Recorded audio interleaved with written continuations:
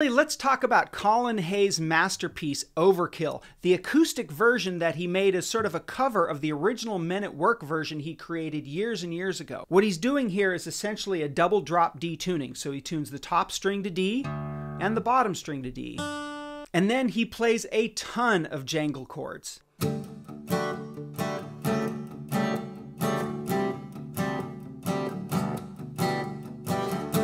I can't get to sleep.